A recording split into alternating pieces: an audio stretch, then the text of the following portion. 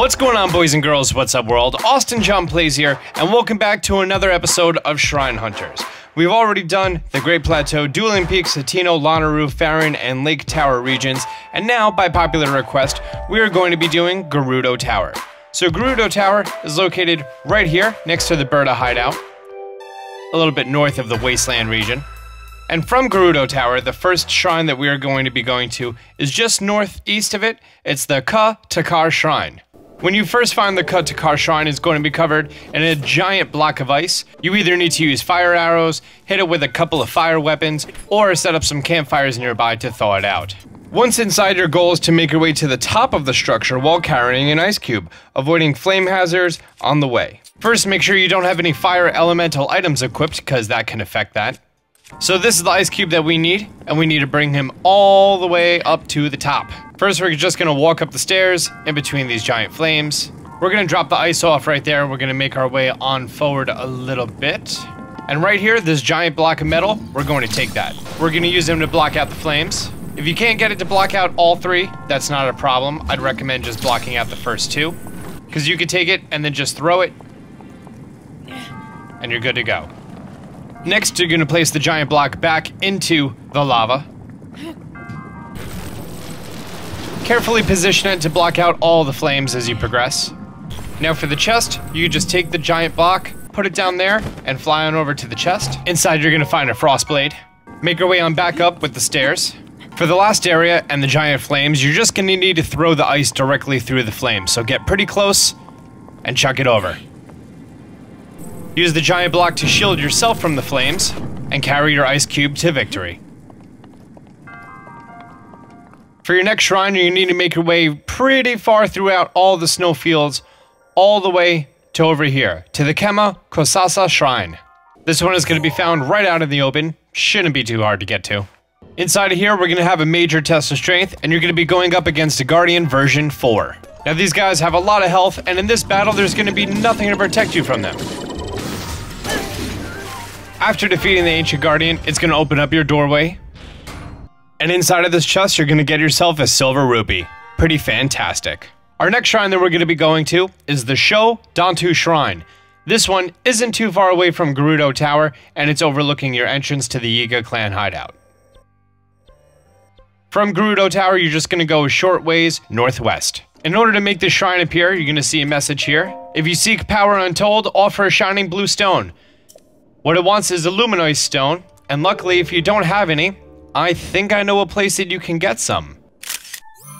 Then just drop a luminoise stone from your inventory onto this pedestal, and the shrine is going to appear out of the ground. Once inside, this is going to be a tale of two bombs, as I like to call it.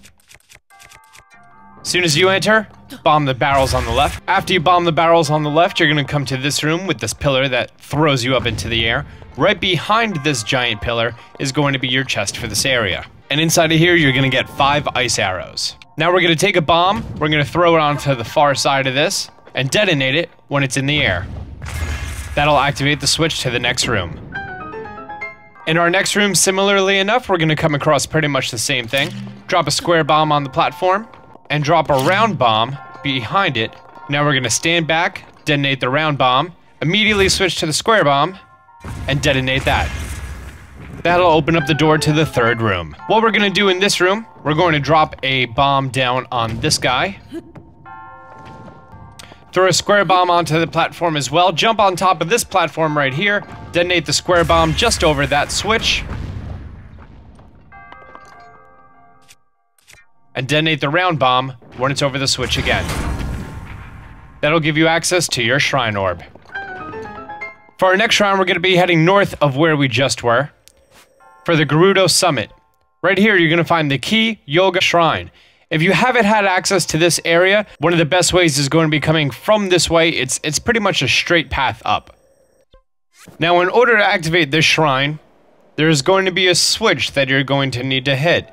And I wonder what you're going to need to hit it with. The trick for this, we're going to need to climb up the cliff just opposite of where that giant target on the wall is. And once you're at this point... Oh, it's my Thunder Buddy! Hey, buddy! Thank you for visiting me up here. You're welcome, Austin. Good luck figuring out the shock arrows. So what you're going to do from here, you're going to glide on over to the giant target, and you're going to shoot a shock arrow directly into the middle of it. You need to be absolutely on point with your precision of getting it into that little tiny target in the middle. If you're slightly off, it won't count, and you might need to do it all over again. So maybe it's not a bad idea to save on top of that giant cliff that we just climbed on top of, and took us 2 minutes to get up there. Once inside, we're going to receive Keeh's blessing, which is a diamond. And also your spirit orb, that too. For our next shrine, we're going to make our way over here to the Joloo Shrine. This Joloo Shrine is just going to be north of the Wasteland Tower. If you came across this little pathway on your way over to the stable, then it shouldn't be too hard to find. For this one, it's going to be a test of endurance with these Gorons over here. For the first part of this 2-part trial, you're going to need at least 2 parts of heat resistance. Keep in mind, the Gerudo Veil, the entire set, only gives you 1 part heat resistance. If you step on top of here, you're going to see that you are already in the red wearing only the Gerudo Veil. However, the Gerudo Veil and an ice weapon, and you'll be just fine. However, for the second part of the challenge, you're going to need flame resistance. Not heat resistance, flame resistance. For this, you need part of the Flamebreaker armor, at least 2 parts of it. Or you're going to need yourself an elixir using fireproof lizards. Once you've completed that, make your way into the Joloo Shrine. In the first room, you're going to interact with the terminal here. And the trick is to make all of these activated by the electricity. So you're going to spin your controller around a whole bunch.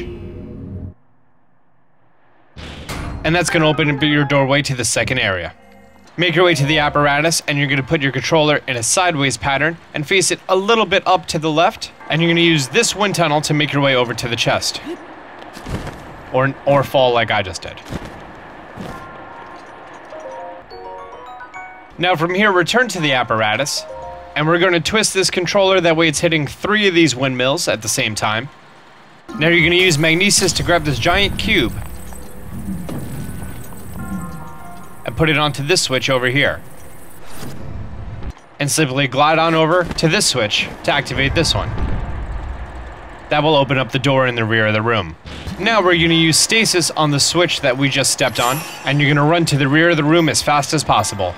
Once in the final room, first thing we're going to do is use fire on the bushes over here to collect the chest. And this is going to be a Gerudo spear. Now you can use magnesis to grab this chest and put it on the switch to keep this switch activated, making your job a lot easier going forward. Now you're going to spin this apparatus around and light all the flames. So if you angle your controller diagonally, you should be able to get almost all of the torches lit up without touching the water at any time.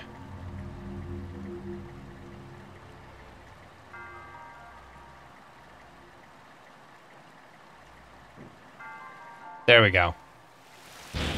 Alternatively, if you want to do it the way it was designed for, use stasis on that, and then that makes that a whole lot harder. But if you just hold your controller sideways or diagonally, you can do it pretty easy.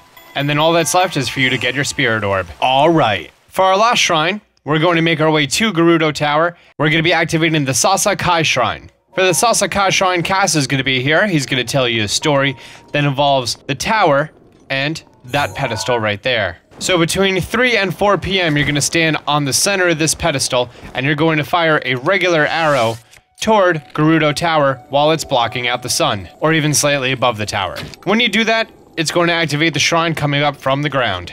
Inside here is going to be a modest test of strength. Keep in mind, electric and ice weapons are going to freeze him pretty well, and they're generally weak to agent weapons themselves. So if you have any, great time to use them.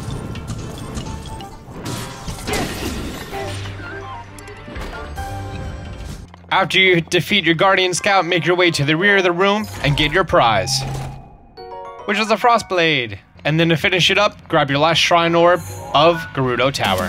So there you have it, ladies and gentlemen, all of the shrines from Gerudo Tower. If this was helpful, be sure to drop a like. Also, you guys can vote on which shrine you want to see next. Within the first 24 hours of this video going live, be sure to watch it, check out the comment section for all the remaining areas, and like the comments for the ones that you want to see posted next. Till next time, Austin John out.